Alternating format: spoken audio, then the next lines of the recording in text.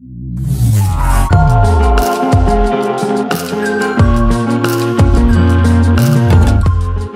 I'm Sammy, and today we'll be going over KeySweeper. KeySweeper is a stealthy Arduino-based device camouflaged as a functioning USB wall charger that wirelessly sniffs, decrypts, logs, and reports back all keystrokes from any Microsoft wireless keyboard in the vicinity. The keystrokes are stored online and locally within the device.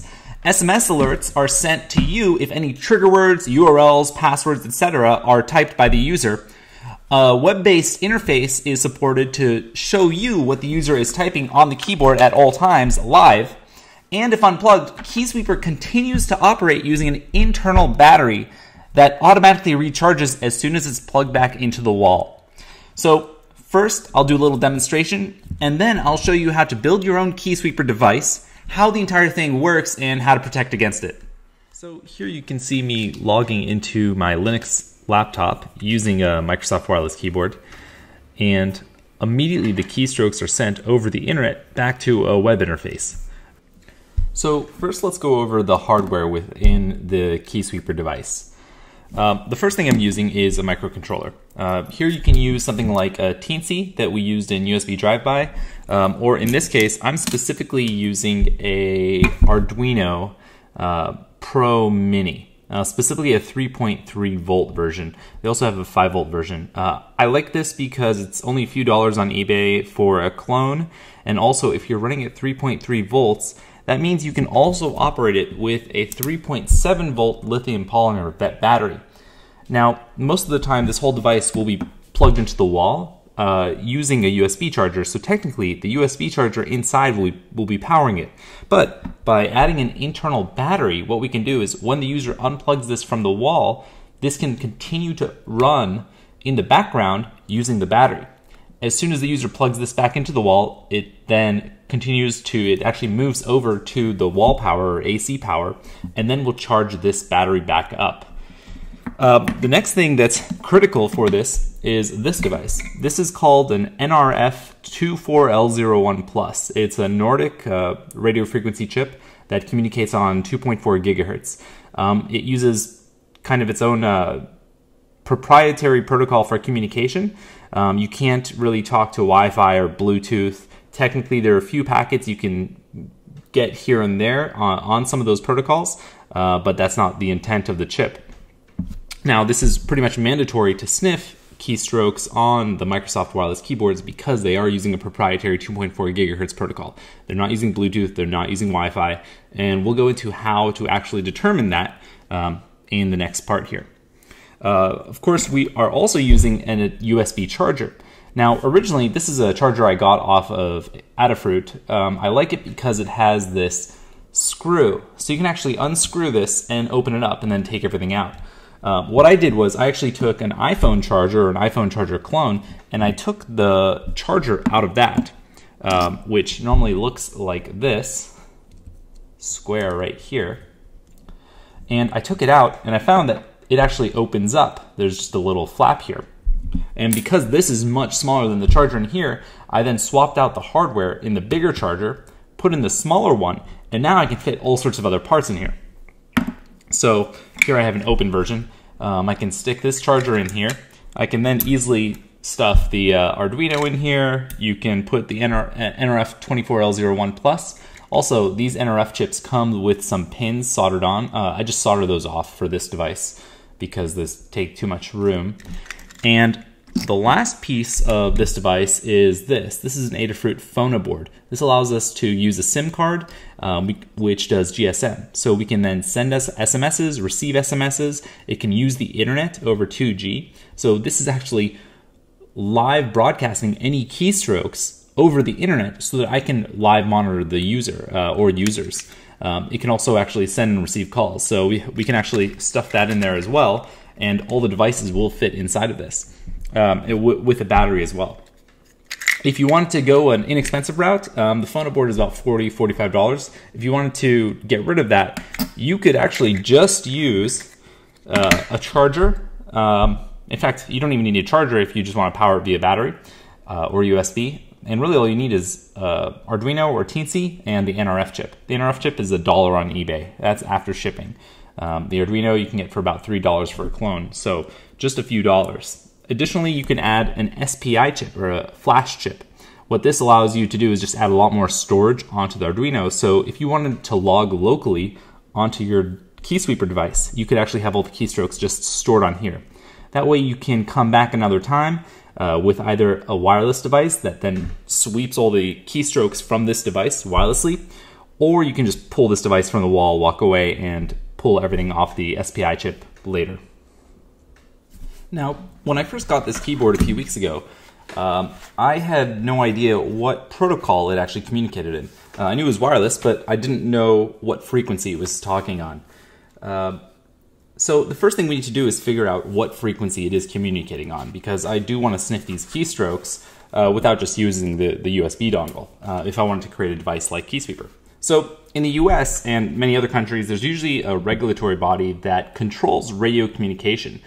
So if you want to, say, sell a device that transmits on a certain frequency, you actually have to register. And in the US, we have something called the FCC. And the FCC requires that all these manufacturers actually put an FCC identifier on the back of their devices. So here we can actually see an identifier. On this, it says C3K1455. And the FCC's website actually lets us search that. So once we pull that up, we can now see the frequency range that this wireless keyboard transmits on. And according to the FCC website, that's 2403 megahertz through 2480 megahertz. So immediately we know this is on 2.4 gigahertz, equivalent to 2400 megahertz. So there are a couple other protocols on 2.4 gigahertz. There's Wi-Fi, there's Bluetooth, Bluetooth Low Energy, Zigbee, a couple others. However, the fact that it also came with its own USB dongle means to me that it's probably using something proprietary. If it were using Bluetooth, we would just be able to pair it with Bluetooth and wouldn't need this. So if it's proprietary, I have a couple of guesses of what chips it could be using inside, but we won't really know without opening it up. So the next thing I did was I opened this keyboard up, and you'll see that it has only one chip or one integrated circuit that's controlling pretty much everything on board here. And now if we look closer to that, we can see that it says on that chip something like nRF24L01H, which sounds a lot like a chip I'm familiar with called the nRF24L01 Plus, but it is different. Now, if we take a look at what this nRF, if we Google nRF24L01H, we find a website from Nordic, and what this chip is a system on a chip. So it actually contains both a CPU or microcontroller and a radio chip. The radio chip happens to be one that I'm familiar with called the nRF24L01 Plus. Now, that's what's going to be interesting to us. That means that this little chip on the keyboard is not only controlling the processor, but it's also controlling the radio communication. Now, normally if I were trying to sniff something like this, if the radio chip and the CPU or MCU were separate, I would be able to use a logic analyzer and sniff in between the lines that are connecting the microcontroller and the radio chip. But because this is integrated, I can't actually do that. I can't use the logic analyzer to help in this scenario. So instead, we'll actually have to sniff 2.4 gigahertz packets to see what this is communicating.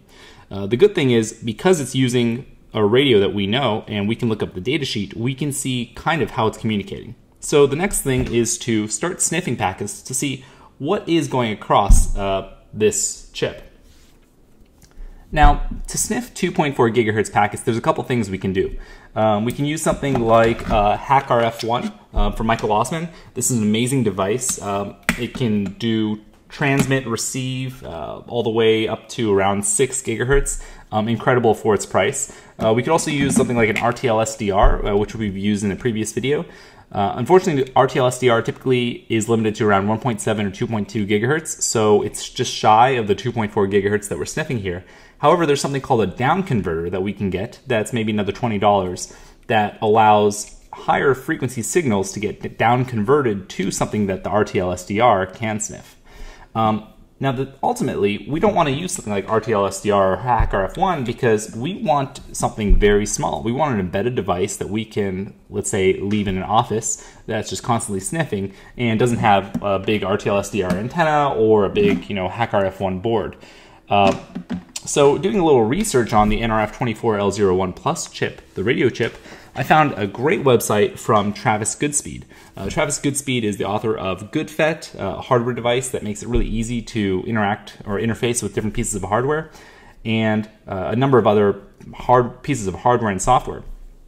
And Travis actually did some research a while ago on similar Microsoft keyboards, and he used an nRF24L01 chip, the same radio chip that we're using, to sniff 2.4 gigahertz packets. What's really interesting about Travis's work is that he found that these chips don't actually support sniffing. These chips only provide communication, receive and transmit. But to do that, you need to specify who you're communicating with. You need to specify a MAC address between 3 and 5 bytes that says, okay, we're communicating with this person. The problem is we have no idea what MAC address the keyboard is on, or the USB dongle is on. But with some clever tricks and testing, Travis was able to actually sniff using this $1 radio chip on the 2.4 gigahertz frequency, which is awesome. So we use his work to start sniffing. When the NRF chip typically sends a packet, it will send the packet in this format. We'll have a 1 byte preamble, which tells the radio that a packet is about to come. We'll have a 3 to 5 byte MAC address, which tells which radio that this packet is for. We'll have an optional packet control field, which contains options to tell the radio to behave a certain way. Then we'll have the payload. The payload is the only data we actually ever see. The radio will cut off everything. It'll cut off the preamble. It'll cut off the MAC address, which is pretty important to us because we need to know the MAC address of the keyboard to sniff it. Additionally, all of these packets will have a CRC or a checksum. And if for any reason the radio detects that the CRC or checksum doesn't match the rest of the packet, it'll drop it. Now, Travis found that if we set the MAC address to the preamble, we can actually confuse the radio. And the radio will sometimes see a preamble come in and think it's the MAC address. Now, once it does that, it thinks everything after the preamble, or I'm sorry, everything after the MAC address is the payload, so it now sends us the payload. But the payload now includes the MAC address of the keyboard. We can see this in a drawing that Travis did here. So Travis found not only by setting the preamble, or setting the MAC address to the preamble, but he also found an invalid option that you can set these MAC addresses. Since normally it's 3 to 5 bytes, he found a way that you can actually set it down to 2 bytes. It's technically invalid. Now you might also say, well, the checksum or CRC won't match because it's now an invalid packet, but you can simply disable CRCs within the radio and it will send you the packet no matter what. So using this awesome discovery from Travis, we can now sniff keyboard packets. Now, in my testing, I used Travis's GoodFET device with the nRF chip and a host computer. This is an awesome combination because in Python, we can write code to basically talk to this radio, and it makes it very fast and great for rapid prototyping and testing. Travis has already included a program called GoodFET.nrf, which allows us to read from the nRF chip and even sniff keystrokes from a keyboard like this, which is awesome. Now, in our implementation, we can't really have a laptop. We can't bring a laptop with Python on it or a GoodFET, connected to a GoodFET. So instead, I've ported a lot of that code to C so that we can load it onto a Teensy microcontroller or an Arduino. Another thing that I've done is I've found that if we look at the FCC, we found that we're only using the frequencies 2403 to 2480. So that's about 78 megahertz to look at. Normally the 2.4 gigahertz band is about 128 megahertz. So we can actually reduce our scan from 128 megahertz down to 78, which greatly increases the speed of scanning for these keyboards. Another thing I found from all of these different keyboards, from Travis's research and also research from a project called KeyKeriki, which I'll go into later, is that all of the MAC addresses of these keyboards start with the hex characters CD, or 0xCD. Now, this is great for us because if we know that the first byte always is a 0xC or a hex C, which starts with a 1 bit, we know which preamble the radio will use. The radio will actually use a different preamble depending on the first bit, whether the bit is a 1 or a 0, because the preamble is alternating bits. So it will either be 1010 or 0101, and that preamble is decided upon by the first bit of the MAC address. So now we don't have to choose the two different preambles, 0x55 or 0xAA. we always know it's going to be 0xAA because of the MAC address. So this also cuts our scan in 50% again. So we're actually reduce the scan even further. So now when we're scanning for a keyboard, we can do it even faster. Another thing I found from all of these keyboards is that normally the nRF chip allows you to communicate in 2 megabits per second and 1 megabit per second. But I found that all Microsoft keyboards are always communicating at 2 megabits per second. So again, we cut it in half. Now our scan time is much, much lower. Additionally, I found that because all packets within the keyboard are have a fixed header of some sort, it's either going to be a type of key press packet or an idle packet. And these two types of packets have fixed headers that are entirely unencrypted. If we look for those, and we look for the 0xCD as the first byte of the MAC address, we will always know when we see a keyboard packet. So instead of sort of sitting around waiting for a number of these packets to come through, we only need to see one packet, and then we know instantly that this is in fact a Microsoft keyboard. So this actually brings down our scan from traditionally from 85 minutes to about a minute. So it takes less than a minute to scan for a keyboard, and once it's found the channel that keyboard is on, it sticks there, it programs it into the Arduino. Our code will program that frequency into the Arduino so that it will always know to look at that channel and instantly begin sniffing that keyboard. So now that we have a small, portable, and fast device that's capable of scanning and sniffing Microsoft wireless keyboards, the next thing we need to do is decrypt the traffic or decrypt the keystrokes that the keyboard is sending. So we find that there's a project out there called KeyKeriki. It was presented by Thorsten Schröder and Max Moser a few years ago, and it's an awesome project. They found that using these Microsoft wireless keyboards, they fully reverse engineered the protocol and created a device called KeyKeriki. It uses two radios and a high-end microcontroller to do the sniffing and perform the decryption. And they found that the encryption process is virtually non-existent. Essentially what they're doing is they're taking the MAC address of the device, which we can determine thanks to Travis's work, and basically performs a bitwise XOR or exclusive OR on each byte. In essentially every 5 bytes, it'll use a 5-byte MAC address and XOR each byte. Now, the problem with this is that the password or the encrypted MAC address never changes. So the password is always the same. And because we can sniff that, we can always decrypt every single byte. Now, after doing some further research, I found that we learned something earlier in that every Microsoft keyboard starts with 0xCD. The CD is the first byte of the MAC address in hex. If we actually take a look at the packet, here's a page from the KeyKeriki presentation where they show the decryption process of a keystroke. It's this HID code 05, which is the letter B in HID, and CD is the first byte of the MAC address. So you can see that when we XOR C8, which is the encrypted packet, with CD, we get 05. We know that 05 happens to be the letter B.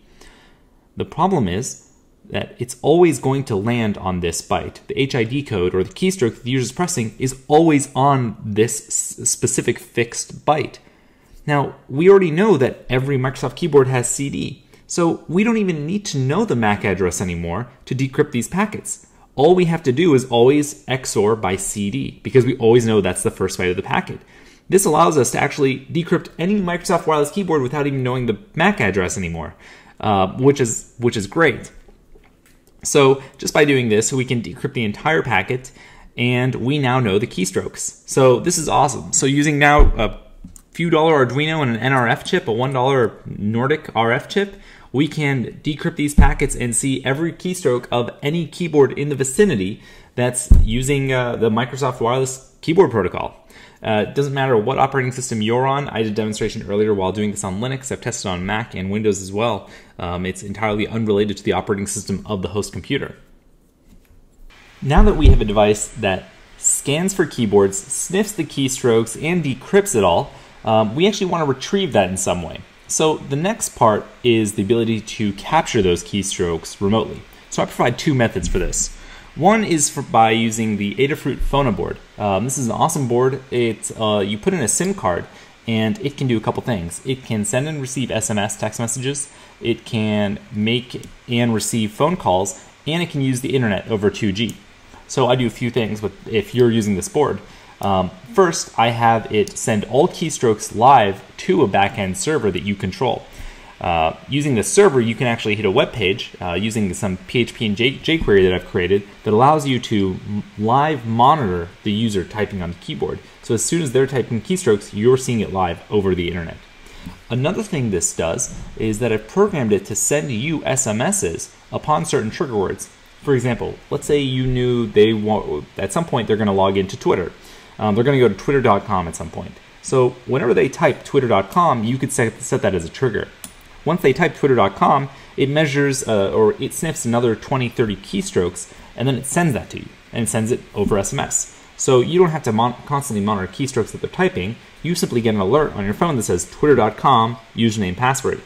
Now, it doesn't matter that Twitter is using HTTPS or SSL or TLS encryption, because all of this is happening before the keystrokes ever hit the computer, right? This is just happening within the radio frequency from the keyboard to the USB dongle connected to their computer. And because it's entirely passive, they have no idea that you're sniffing. So this is one way of doing it. I also support a more inexpensive method. So let's say you didn't want to use this board, or you wanted to create a much smaller version of this device. You could limit it to just the Arduino and just the nRF chip together. Now the nRF chip has a cool feature where it can actually monitor or listen for packets from multiple channels or multiple MAC addresses. So while we have one, they're called RX pipes or receive pipes. While we have one receive pipe listening to the Microsoft keyboard, we actually have a second receive pipe open. And that second receive pipe is looking for a specific MAC address that I've pre-programmed. So you can actually create a secondary device that I call the back tracer. And essentially, if you ever walk near this USB charger or the KeySweeper device with a secondary device, they will detect each other. And this one, the one plugged into the wall that's sniffing all the keystrokes, will send all the keystrokes it's logged back to your device. Both of these can be powered either by battery or by the wall charger, so you never actually have to go and pick up the device again. You never have to touch the KeySweeper device. That can just be plugged into a wall forever. The last piece of the KeySweeper device is where we embed it. And I decided to actually embed it inside of a USB wall charger to basically hide it in plain sight. Now, if you see a USB wall charger and it's plugged in, you just don't really think about it. The fact that it's plugged in most times, or that you can leave it in a wall pretty covertly, means that it can constantly be powered. So we can always run off of power and not worry about someone unplugging it. The cool thing is, if someone does decide to unplug this, because all of our devices are so low power, I also include a 3.7 volt lithium polymer battery inside. So as soon as it gets unplugged, it switches over from AC to the internal lithium battery. As soon as you plug this back into the wall, it then moves back from the battery to AC power and simultaneously recharges the internal battery. So at no point do you ever lose any keystrokes that you are sniffing wirelessly.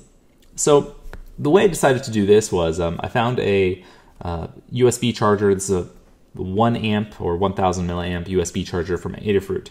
I like this one because it has a screw, so we can actually unscrew to open it. I find a lot of USB chargers are actually very difficult to open. They're either glued or connected together in other ways that to open them you typically have to destroy them, where this you can just unscrew. Now, because inside of here there's a rectifier that converts AC power to DC power, and then that DC power goes from the high voltage that AC mains power is at down to 5 volts, which USB uses 5 volts. This takes up most of the space. So what I ended up doing was, while we use this bigger device, I found a smaller iPhone charger and opened it up. When we open it up, we see that inside this sort of square actually opens up into this thinner device. Now this thinner device easily fits into here with a bunch of space for our battery, Arduino, nRF chip, and even our GSM board. So once we stuff all of that in there, then we want to power it all. Now I specifically chose a 3.3 volt Arduino device for a few reasons. For one, it's just lower power. It's better than a 5 volt device if we can do the same amount of work. So we're using less power. Another thing is that if we want to use a 3.7 volt lithium battery, we can't power a 5 volt Arduino or any 5 volt device with a 3.7 volt device. So we use a 3.7 volt device or battery to power the 3.3 volt Arduino. The Arduino itself has a voltage regulator, so you can give it anywhere from 3.35 to 12 volts, and it will regulate it down to a smooth 3.3 volts. This is great because the other chip that we're using, the nRF, also requires a lower voltage. We can't give it 5 volts. We can't even give it 3.7 volts. It maxes out at around 3.6 volts according to the data sheet. So we don't ever want to give it more than that or we might fry it. So by using a lower power device, we can use a lithium battery without any additional hardware. Ultimately, we also want the USB charger to work. So I actually leave almost everything wired the same, and I simply pull the 5 volts off of the USB into the Arduino, specifically the raw and ground pins. That will hit the voltage regulator, bring it down to 3.3 volts, and that will power the Arduino as well as the nRF chip. And we also use the 5 volts to power the GSM board. What's interesting about the GSM board is that it has not only voltage regulator, but it also is able to recharge the lithium polymer battery that we have embedded inside, which is great. So whenever it's plugged in, it's constantly keeping that battery charged. One other thing that I did for fun, just on my device, was this USB charger has an LED. So whenever it's plugged in, you see that LED is on. Now, this obviously hurts the covert nature of the device, but for mine, I actually tied the LED to the Arduino instead of to the USB power. Now I have the Arduino power that LED so that it's always on, just like when you plug this in, the light will turn on. However, whenever a user is typing keystrokes, it will then turn the light off for just a moment. So if you actually look at this while users are typing, all of their keystrokes are essentially blinking to this device. It's pretty fun to watch. You might not want to implement that depending on your implementation of this device. And that's the entire KeySweeper device. I've included schematic and a lot of details in a write-up, a bunch of pictures, full source code, and everything else you'll need, including the web-based back-end. If you enjoyed this, please hit subscribe and check out some of my other videos. All right, thanks. Bye.